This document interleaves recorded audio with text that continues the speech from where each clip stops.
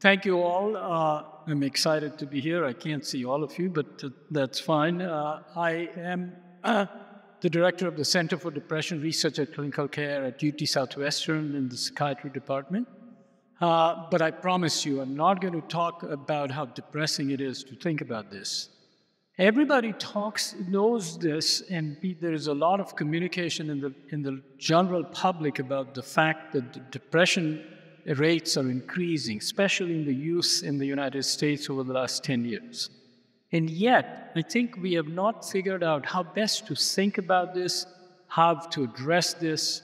So what I'm going to take the next 10 minutes to do is to leave you with a much more optimistic view, not get depressed about this, but we have actionable things we can immediately start putting in place that can reduce these rates tremendously. So that is really the focus of a lot of my work. This, as you can see, is a editorial that I put in the Dallas Morning News. Whenever there is a shooting, there's a whole lot of attention to this, and then we forget about it. So there is, unfortunately, a focus on really stark events that makes people think about mental health, and yet we then forget about what to do. Would you believe that this editorial was something I wrote in response to something happened 5 years back? And yet we have not actually changed the way we think about depression, how we address it, what do we do to prevent it. None of that has really changed society as fast as I would have hoped. So our goal at our center here is to really expand the whole work that prevents us from having to deal with this all the time. This is something that we have to put a stop to. And it's not going to put a stop to this by just waiting for another tragedy before we address some of it and then forget. So one of the major things we have to do is to start thinking proactively. If I were to ask all of you, raise your hand, or how many had an annual physical last year? Most of you will raise your hands. If I then ask you to raise your hand if you had an annual mental health checkup last year, how many of you would raise your hand? This is really out of the whole audience, 1 or 2 people are raising your hand. And actually, mental health, especially in the young, is really one of the major hurdles in accomplishing all the goals that you just heard from your teacher. Those goals are really difficult if mental health issues are not addressed. And yet, we as a society, we have a health system, we have educational institutions that pay much less attention to it and still require you to do an annual physical. Of all the kids who raised your hands who had an annual physical, I can tell you the vast majority of you had no problems in their physical exams. But mental health checkups don't get done. So we have to change the way we are thinking about this if we're going to make a difference in society. So one of the things we have to start thinking about is stress is common. Depression is one of the stress disorders, but stress is something that a lot of people experience. I'll give you an example. I had to come out and give a talk. I also experience it. I then know how to figure out what I'm going to do when I get on the stage. This kind of stress where there is changes happening, like upcoming tests, homework, lack of organization, too little downtime. A lot of you are so active, so many of you are taking AP courses, you're doing a lot of extracurricular activities, leaves very little downtime. Your sleep schedules, I know, is very affected. I'll show you some of our data. People, especially young people, but everybody, is spending so much of their time on social media that actually reduces their sleep time. A lot of these things, transitioning to a new environment, you move to a new school, a new city, all these things can lead to stress. Stress is normal. Stress actually can help. If you are not feeling any stress and you have an exam in 10 days, you're not going to study for it. So there has to be some way to figure out how to handle the stress and how to overcome it so that you can function properly. That kind of work is not done in schools, that's not done in youth organizations. That kind of approach so that we begin to focus much more on prevention, on things that can be done before somebody gets into trouble, is the kind of work that we really need to be focusing on. So obviously, depression, as I mentioned, is very common. If you think about it, before the pandemic, there was about 12% of youth, 12 to 17 years, had clinical depression that would normally require a pediatrician or a mental health specialist to treat that. One thing I need to remind all of you in the audience is just because somebody has clinical depression does not require medication in all the cases. In fact, in a lot of young people, there are many other treatments, including cognitive behavior therapy, other forms of psychotherapy, aggressive aerobic exercise. Many treatments are available, supportive therapy, that can be used to treat it and does not need to lead to medications. And yet, I think we have to recognize that of all the people who will ever get depression in their entire life, remember, depression is a brain disease. If you get depression at any point in your entire life, 70% of people will have their first episode of depression before the age of 18. It is the kind of population that you are all. And unfortunately, women or girls have double the rate of depression than men. That just got worsened with the pandemic, so that now in the United States, about a quarter of the teens have depression following the pandemic. A lot of it is because of social isolation. While people are connected, social connection through social media, their interpersonal connections, their contacts have reduced over the last many years through the pandemic. And these rates, 4 out of 10 students reporting experiencing sadness or hopelessness, is the kind of thing that can be prevented, but we are not doing enough. And so the other thing about depression that we have to be mindful always is two things. One, it is thoughts of death and suicide, unfortunately, in the teens in the United States, again, are going up. Right now, about 20% of teens have experienced, seriously considered suicide. It still remains the second leading cause of death. Couple of things about this we should remind ourselves.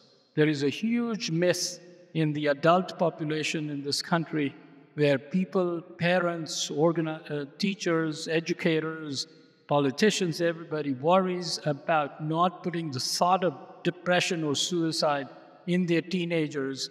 And I have to tell you, that is a myth. If some teenager is experiencing thoughts of death or suicide or depression, and some caring adult in their life asks for it, they will feel relieved. They will open up, they will communicate with you, and we can do something about it with treatment. A well-done treatment for depression leads to a normal life. You can see millions of examples in public of people who have had depression who are now leading very fruitful, very successful careers and lives.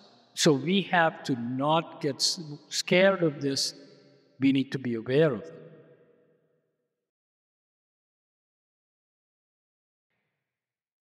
So what is to be done? I think that as I said, a lot of my work at the center is really focused on developing new treatments, trying to develop blood and brain tests, and we will continue to do that for those who already are experiencing depression.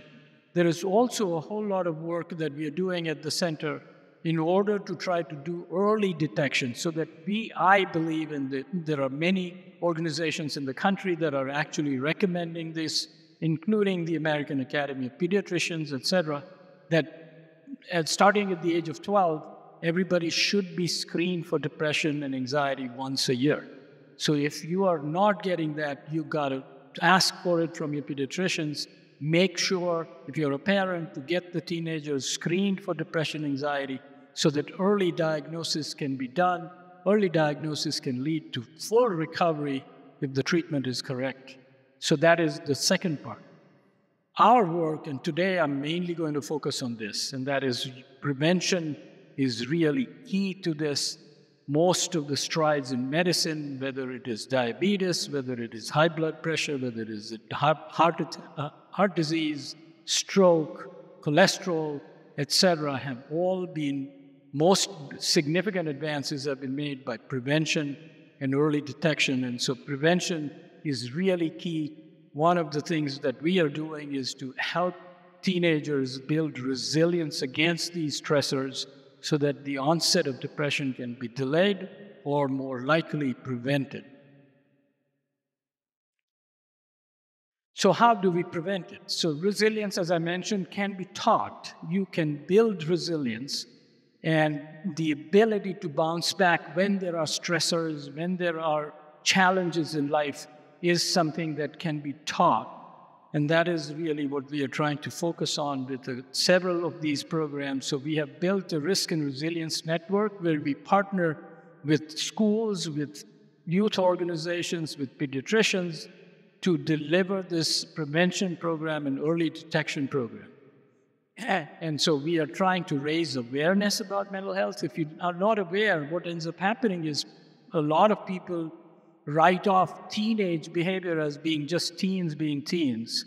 When you're a teenager, or if you are a teenager, if there's a significant change from what was in the past to now, that requires attention. So if somebody had a lot of friends who is now isolated, staying in their room, not participating in home activities, etc., that should raise a red flag. If somebody is sleeping too much or sleeping too little, etc., and using techniques to increase resilience and ability to bounce back may be our best bet to reduce the rates of depression in the US.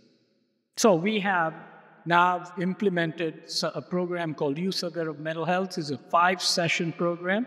Most schools have some mental health awareness programs, but they're didactic. There are lectures. I don't know how many of you students really get excited about one more lecture. I wouldn't. So therefore, what this program is an evidence-based program that is based on experience. So what we do is have the whole classroom participate in this. It's a 5-session program. Each session is 45 to 60 minutes, and it covers a number of these domains, including role plays, talk, discussions. And this is where students are actually engaged with the activity throughout that 45 to 60 minutes.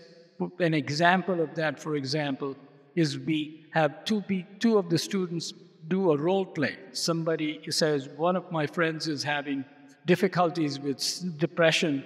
How would you handle that? In their play, we give them some scripts. They do a role play, and all the other students then participate in a discussion, provide feedback, and learn about how to recognize mental health in themselves and in their friends, how to ask for help, who to go to ask for help. And all the parents in the audience, you may not be surprised, but you should be aware of it. And that is, when we've done this, we've now done this with about 30,000 students in the North Texas area over the last several years. When we've done this and asked students before and after about the importance of this program, they've seen it to be very helpful. But one key finding, which is very interesting and something we need to be aware of, and that is 82% of these students say that if they are in trouble, they will go to a peer. They will not go to an adult. Therefore, it is better to have all the peers and all the full classroom be educated about this. So this is really this education program, which includes role play and a number of experiential aspects, has been a big success in our hands. And that the content of this is really teaching them what is mental health, looking for self-help advice, stress and crisis management, so that you're learning how to build resilience, and depression, suicide thoughts. What do you do if you have them, or if somebody you know has them? How do you ask for help? Mainly helping a friend in need. And in the process, the students learn about themselves also. We teach them how to help a friend in need, but it also applies to themselves if they are in need, and they know how to then seek help. What can I ask for advice? And this increased discussion and knowledge about mental health, developing these problem-solving skills, and increasing your resilience and emotional intelligence has really been a remarkable shift. We go to classrooms and we do it in the 9th grades, and then next year when we go back, the 10th graders are saying, can we do it again? So this really has been something that students find very useful in terms of interaction. So how does this program work? It improves their ability to socialize. It increases, as I mentioned, discussion and knowledge about mental health. Resilience increases their adaptive coping and problem-solving skills, particularly learning and help-seeking. Promotion of peer support. I think peer support in this age, but even in adults, but in this age particularly, is even more important.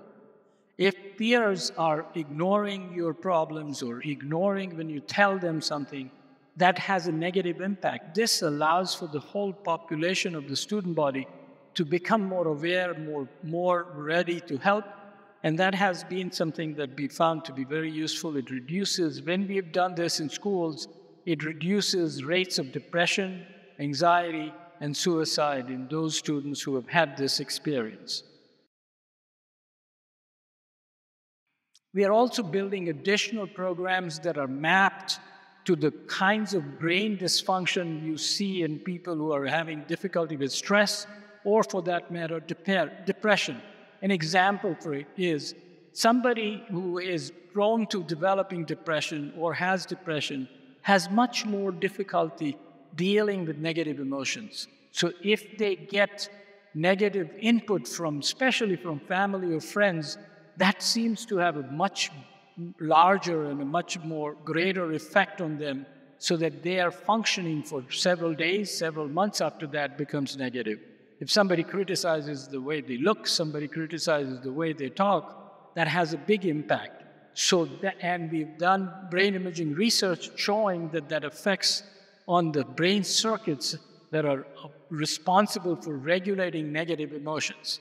So what we've done is built a program that actually addresses these, like emotion recognition and management, teaching them how to develop relaxation activities. And one of the things is, the way I got into it is with my son as he was finishing high school. You tell them, I as a parent did the same, tell them you should now go and relax. Nobody teaches teenagers about what that translates into in real life. Just saying go relax doesn't do it. You have to teach them how to develop these habits so that they can relax, have a downtime, and be able to be mindful of the current situation, how to plan for the future. You have to help them develop empathic relationships with an attitude for mindfulness, acceptance, and mental flexibility. So this new program called Blue Steel is something we do after the kids have had YAM or even in undergraduate programs. So one final word on social connectedness. Everybody thinks that they are well connected because they are constantly looking at Instagram, TikTok, etc. And so what we did was we have a large statewide research network in schools where we are doing this 5-session program across the entire state in many school districts around the state. And in those programs, we ask these 5 questions. How many hours do you use social media Monday to Friday, Saturday, Sunday? Do you feel disconnected from friends when you have not logged into any social media? How many of you would say that? If somebody took away all your phones, at least your phone, and you didn't have access to social media. Does social media play an important role in your social relationships, and do you prefer to communicate with others mainly through social media? We looked at just one early data set very recently, and one question about how many hours kids use social media. Of that large sample that we are talking about, we asked the 2 questions about screening for depression. Those who screen positive for depression, remember, they may not be fully depressed. This was just screening. Then we have to do follow-up. But only those who screen positive and compared them to those who did not screen positive for depression, those who screening positive are spending about 5 hours more per weekend on social media. We are beginning to try to study this, but with much more rigor, because we don't know what is the cause and what is the effect. Is it that the use of social media is leading to depression or the reverse? We'll find out as we go forward, but it really does show concretely that there is some problem with the social media use in people, especially kids who are prone to depression. And we have to help them learn how to really figure out a way to remain connected with people and yet not actually feel this hollow connection when sometimes they're just on distant social media. So I think what we have to do, obviously, develop new treatments and identify the right treatment. But we have to identify depression much earlier. We should be routinely screening for depression in the schools and in teenage years. One of these days, I've been talking about it for some time. I'm hoping someday that'll be picked up. And then we clearly have to put in prevention strategies to build resilience in order to ensure that there are lower rates of depression. We just cannot tolerate these rates of depression continuing to go up. The only way to do this is to put in very rigorous prevention programs. We did the same thing with a lot of medical illnesses. Breast cancer was a big problem for the longest time in the country and around the world. When mammograms came into place, that really has made a huge difference. We have to put in early recognition, and even more importantly, like with diabetes and other things, prevention programs are essential. So I'm hoping I can convince you that we do not need to be waiting for a crisis before we intervene. I'm going to stop here and thank you very much for your attention.